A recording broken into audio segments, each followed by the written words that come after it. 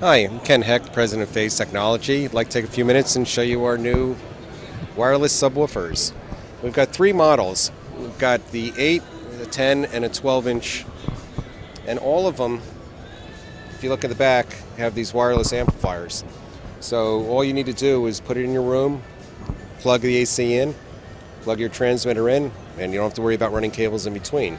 But if you do want to run a cable, we do have a cable input so you can run from your receiver to the subwoofer. The transmitter just hooks up to your subwoofer output on the back of your receiver, and it links up with the amplifier, and you're ready to go. The transmitter doesn't even need to be in the same room. It could be in an adjacent room or 2 rooms away. The signal is pretty robust, so we'll go quite a bit of distance and through quite a few walls. The woofers themselves are downward firing. If you look at the bottom here, you can see the woofer.